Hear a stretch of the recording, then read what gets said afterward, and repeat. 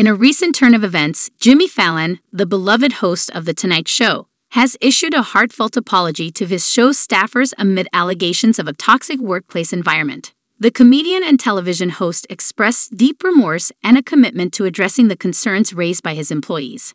Fallon's apology comes after allegations surfaced regarding the work culture behind the scenes of The Tonight Show. Former and current employees reportedly came forward with complaints, describing an environment that they considered toxic and unhealthy. In a statement, Fallon acknowledged the accusations and expressed his regret, saying, "I am so sorry to my staff. They don't deserve this.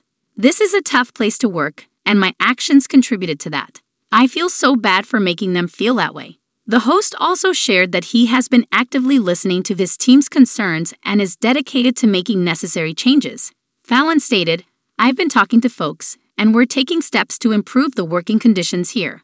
I promise to do better and be more aware of the needs and concerns of my colleagues." Fallon's apology has been met with mixed reactions from the public. Some praised his willingness to address the issues head-on and work towards a better environment for his staff. Others remained skeptical, calling for more substantial changes and accountability.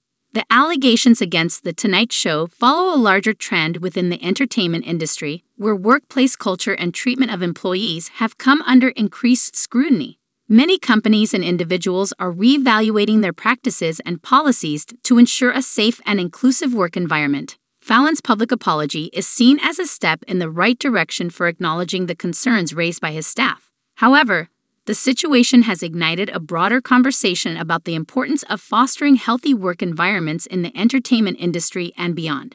In conclusion, Jimmy Fallon's apology to The Tonight Show staffers amid allegations of a toxic workplace reflects a growing awareness of the need for change in the entertainment industry's work culture. While the apology is a positive step, it remains to be seen how the situation will evolve and whether substantive improvements will be made to address the concerns raised by employees.